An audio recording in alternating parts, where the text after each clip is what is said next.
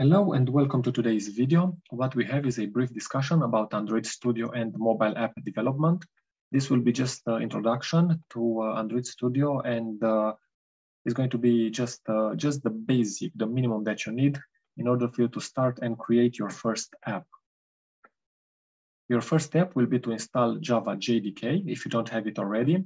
The easiest way to do it is to go online, Google for Java JDK download, and you will quickly find the Oracle web page where you can download the installation file and follow the instructions. Click, click, click, finish. That's it. You will quickly have your Java JDK installed.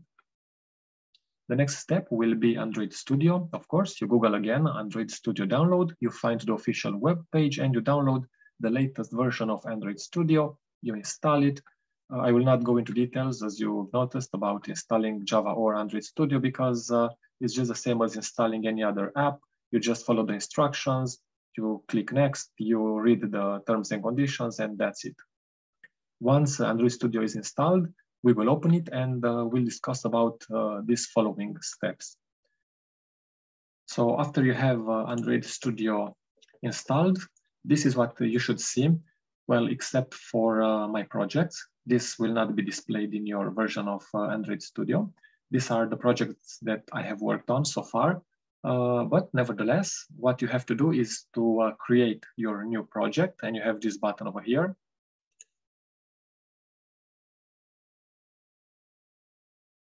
Make sure to choose a phone and tablet project and choose empty activity.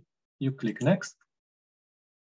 Then you have to specify the name, package name. This is the name of the application. This is the package name where your classes will be included, the save location, the programming language. I've chose Java, and throughout the video series, I will be talking only about Java. If there is request, I might do another series separately for Kotlin, but for now, we'll stick with Java. And then you indicate the minimum SDK, the minimum target platform that your application will be able to run on. And in my case, I've chose Android 5.0. This is the Lollipop edition. Then you click next and you wait for Android Studio to load your new project.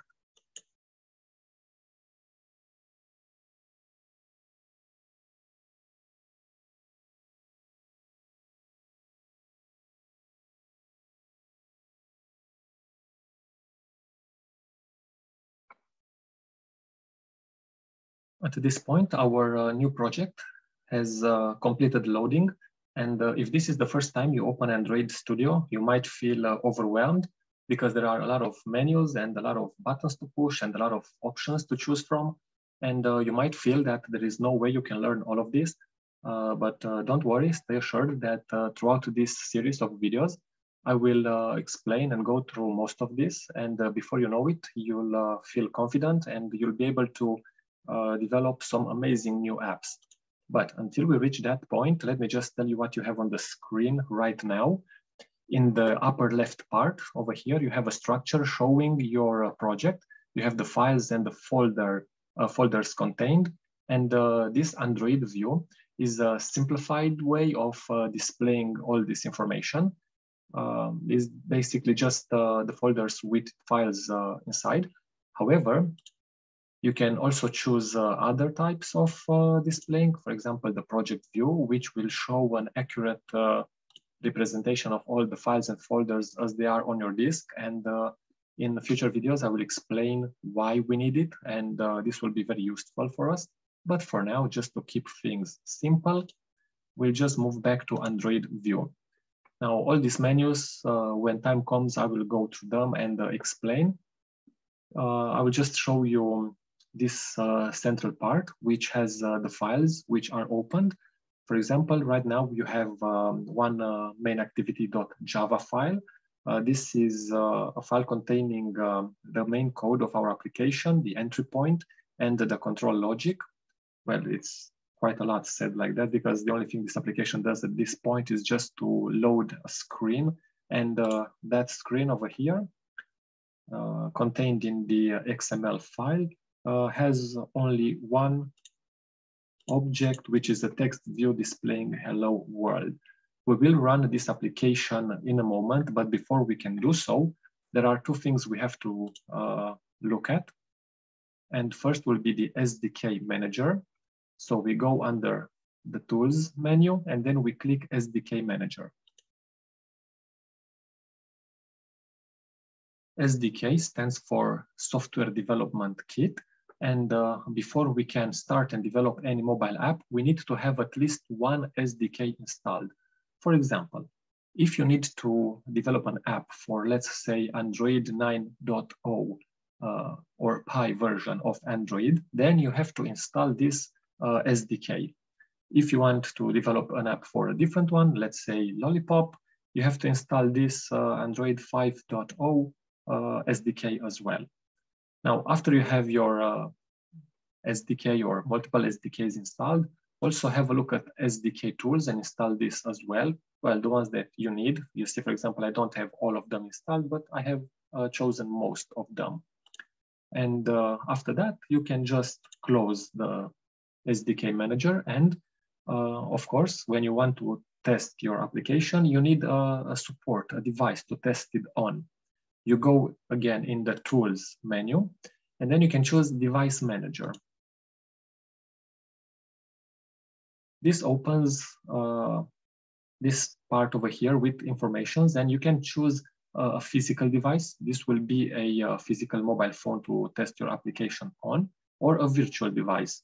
I personally prefer the virtual device because it just loads this emulator and I can see everything, how it works, and I don't have to connect my mobile phone, and I find it just easier, simpler. And you can see I have 3 devices already configured. You probably have none at this time, but the way to fix it, to add or to create a device, is by pressing this button, Create Device.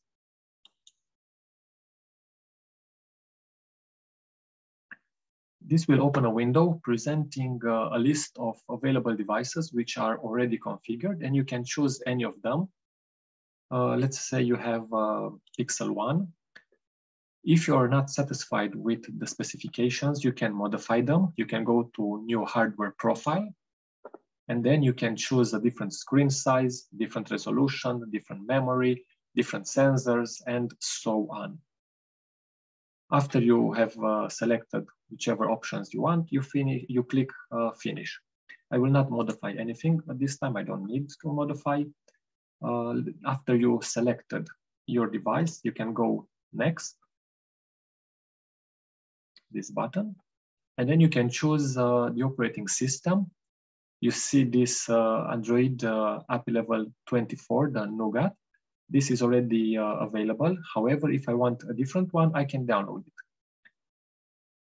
Once you selected whichever operating system you want or version of the system you want to use, you install it and then you click Finish and the device will be added.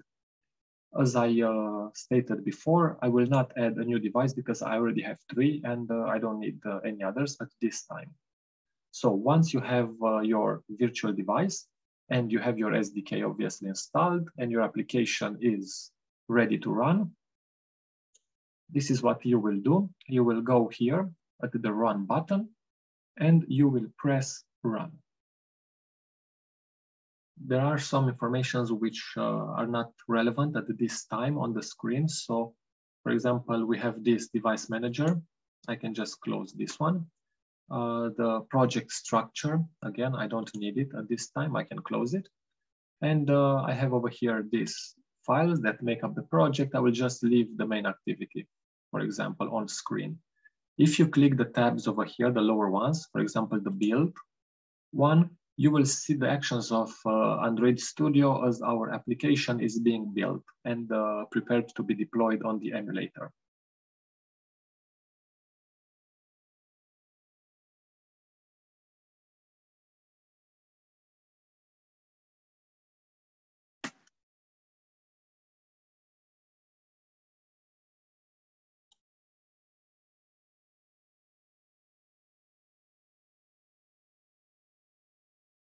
We have finally the application loaded in the emulator. And what I have noticed, and this is something that might help you, as well, if you have your antivirus program running, and especially if you have real-time running or real-time scanning of files, then your emulator will be really, really slow, and actually the entire build process will be slow. If you rebuild the app, the build will take significantly shorter than the previous one. But nevertheless, we have the emulator loaded. Let me just minimize this. And the app, the Hello World app, is here displayed in the emulator. What we will do now, because this is just an example to see how we run an app, we can just close the emulator. And I'll just close here as well. It's actually a very good moment for me to tell you how you can handle several errors that you might encounter. For example, if your build is not successful, or if you have some ID errors, something like this, what you can do, you can always try to rebuild. Now you can always go here and rebuild your project. If this doesn't work, you can go in the file menu and then close and then reopen your project. And if this doesn't work either, you can invalidate the cache. Last solution, switch everything off and back on by exiting and entering again the Android Studio. Something else which might be helpful, if you want to clean everything and start from scratch, emulator related, you can always go to one device. You press here and then you can wipe data.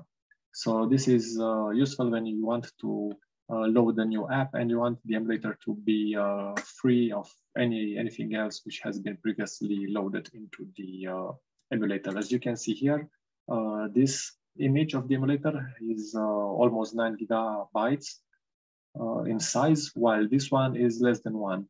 So this is this emulator, this image has a lot of apps loaded, and you know, I've used this quite a lot. This one is a fresh image. Now, with this information being given to you, keep practicing and meet me in the next video to see further information about Android Studio and mobile app development. Thank you for joining today.